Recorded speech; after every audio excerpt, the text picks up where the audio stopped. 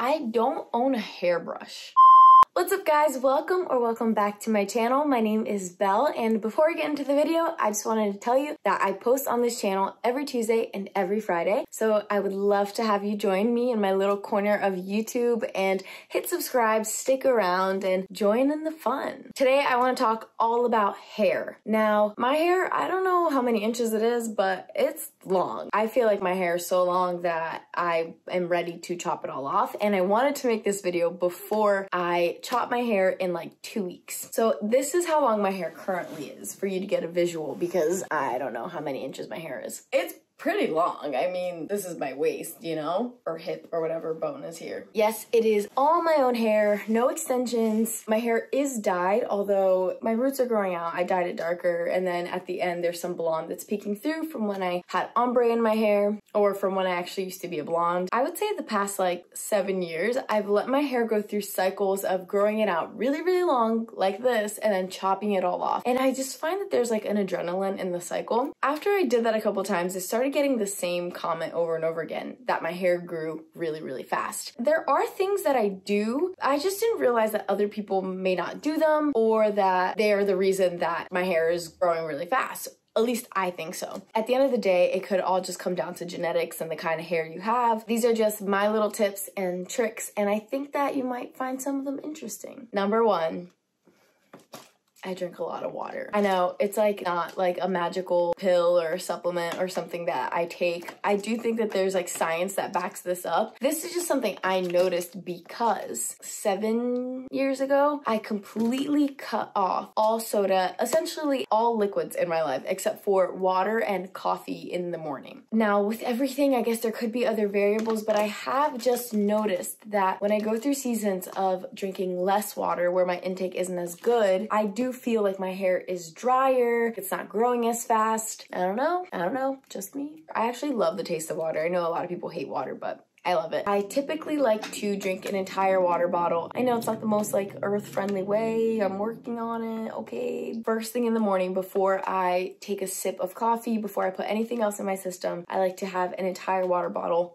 down. And then I take about 2 to 3 water bottles with me to work that I drink, and then I refill throughout the day. Then I come home. You kind of get where I'm going. I drink a lot of water. If your body has enough hydration, then that's going to be good for your scalp and for your pores in your head, you know? That was my little scientific bit right there. Tip number 2, this might be a little bit more surprising. I don't own a hairbrush, and I haven't owned a hairbrush for 4 years. I literally cannot remember the last time I owned a hairbrush. Now, why don't I own a hairbrush, you ask? Well, this is kind of just the logic I came up with. But, I mean, I have long hair, so maybe it works. I only own a wide tooth comb, and I only comb my hair when I'm in the shower with conditioner in my hair, like drenching it. It is the only time I ever comb my hair or put anything through it. I do not comb it when it's dry. I do not brush it when it's dry. I do not brush it when it's wet. Now, this is because anytime I have ever brushed my hair when it's dry, it breaks the ends like crazy. Now my ends are not doing fantastic, and I'm gonna have to get it cut, but they look pretty great for having been bleached and dyed several times. When it's dry and knotted, I just keep it in a bun until I can shower, and then I can wash it and comb it out. Side note, I do wash my hair almost every single day. I know they say you're not supposed to, but that's another thing that I've been doing for years. But what I do when I'm in the shower is I shampoo first, and then I go in with a lot of conditioner. I would deep condition my hair, the ends, so like from here down, I would deep condition almost every single day. That could either be with a mask, or like I'll just take a lot of conditioner and like drench my ends and let it sit in my ends for the rest of my shower, and then combing my hair out is the very last thing I do. Now, I don't just take my comb and I go through it. No, I take my hair with the conditioner. Sometimes I even put more on right before I'm about to comb. I put it under the running water, and then I take the comb and I start from down and I work my way up. Why? Because if you comb from the top down, all you're doing is pushing all of those knots into each other, and then your comb gets stuck right here. It's like a knot. It got huge because you're bringing it from the top all the way to the bottom. But if you work backwards and you start at the bottom and then you work your way up, not only does it go way faster, but you're tearing your hair less. You're being gentle with your hair. That is the only way I ever comb my hair. And that I do feel like has made a huge difference. It is the reason why I've been able to dye and process my hair so many times and have it still grow out long while not just like completely breaking off. And I just use a normal wide tooth comb. I mean, I got one at Target. I'll insert a picture of a wide tooth comb for an example. This is a tip I do very, very, very much so recommend. My last tip and the last thing that I do, it is one of my tried and true products. I use horse shampoo. I know that a lot of people have heard about this. Some people love it, some people hate it. I love this stuff. Whenever I use mane and tail, I feel like my hair just like sprouts. If I ever feel like my hair is getting thin, I use mane and tail and suddenly I have so many baby hairs. I've heard that it can be drying for some people's hair.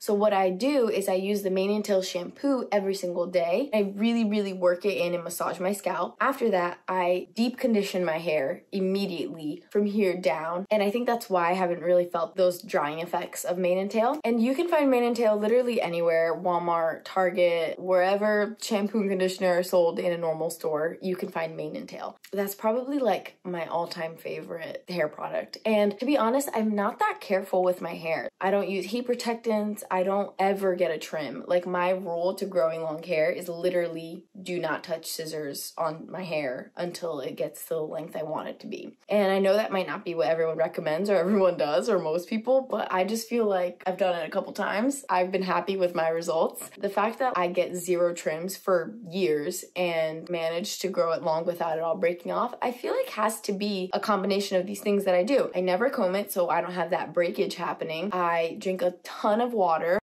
and I use mane and tail regularly. Hair is literally just hair and it grows back. That's it for today's video. Thank you so much for watching. Leave a comment down below if you have any tips or tricks or special products that you feel like makes your hair grow fast or really healthy. I would love to try some new things since I haven't really been the type to. I would love to get my hands on some product, test some things out. Let me know if you have any questions at all. You can follow me on Instagram and shoot me a DM there too if you'd like. If you liked the video, make sure you hit like and subscribe. Thank you so, so much for watching. I will see you on Tuesday. Deuce.